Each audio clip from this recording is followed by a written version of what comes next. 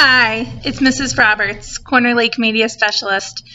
This is part of our Sunshine State Reader First Chapter Friday series, and this week's book is called Lifeboat 12 by Susan Hood.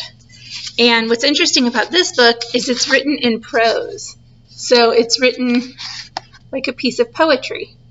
So it's kind of neat because some of the words are different in the book. Like, it'll fit with what it says. So if it says the word sink, the letters might look like they're sinking. So it's a very interesting book visually. So we're going to start at the beginning. Summer 1940, the envelope. I know I shouldn't do it. I know I shouldn't. I'll be in trouble if I open the large envelope addressed to my parents. But it's stamped on His Majesty's service. It's not every day a family like mine gets a letter from the king. The clock tick, tick, ticks. I glance down the hall to make sure I'm alone. I slide my finger under the flap and peer inside. Dear Sir or Madam, I am directed by the Children's Overseas Reception Scheme.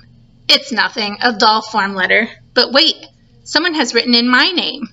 Your preliminary application has been considered by the board, and they have decided that Kenneth J. Sparks is suitable for being sent to Canada.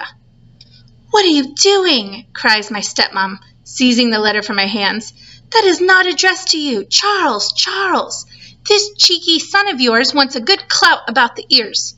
That letter is about me, I say. You're sending me away? I glare up at my father, who appears in the doorway. My stepmom got her wish to get rid of me. Ken, let me explain, says my dad. This letter could save your life. The reasons why. They sit me down. I shrug their hands off my shoulders and stare at the floor, heart slamming, heart rising. They talk and talk, voices swirling in the air, rising and falling, overlapping, interrupting, weaving a net, a trap, but I'm not going to fall for it. I try to block them out. I concentrate on slowing the storm in my head. They're sending me away. But hang on. What's that about the Germans? The Germans are coming, says Dad. France surrendered this summer, and the Nazis are gunning for England next. Hundreds of thousands of parents applied to have their kids sent out of harm's way. You're lucky to have been selected, says Mom. I have a sister in Edmonton, Canada. You can live with her. With your father out of work, money is tight. We can rent out your room to help pay for rations. Just think, sailing on a ship, says Dad. It'll be an adventure. You'll make your way in the world. Get your head out of those books. My books? My stories of buccaneers and buried gold? Cowboys, braves, and day of old? I snort. Most parents would be chuffed to have a kid who loves to read. I read them because they take me away, far away from where I'm living. My 3-year-old sister toddles over and rests her head on my knees. I run my hand over her curls. What about Margaret? Shouldn't she go too? She's too young, says Mom. Only ages 5 through 15 are allowed. At 13, I'll be one of the oldest.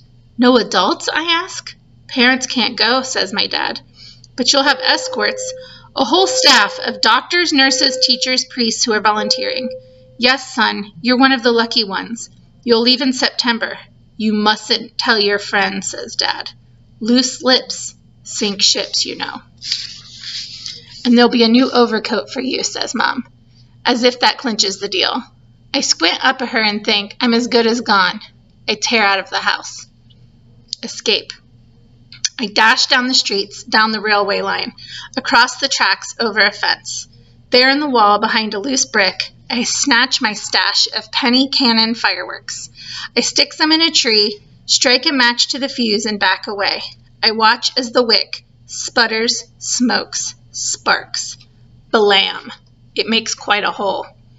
The charcoal-scented smoke wafts away, and my fury with it. The smoke distracts me, as it does angry bees. Let's face it, my stepmom never liked me. She calls me a terror, a little so-and-so. I wish my own mom were alive.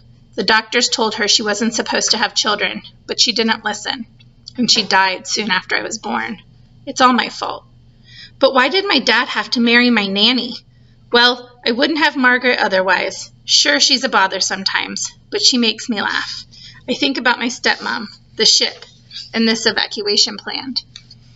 I feel like a hand-me-down my stepmom doesn't want. so she'll donate me to a good cause. Forget it, I'm not going. She won't get rid of me that easily. I climb over another fence, hoist myself up a tree, and grab an apple to eat. She thinks I'm a terror just because I like to scrump a few apples? My dad just says I'm full of beans. I can't get away with much, or I get a clout around the ear hole or the cane at school. And now they want to send me away across the ocean. Well, I'm not going. All right. That's like the first 12, 13 pages of this book. Check it out from the Media Center. Have a great week.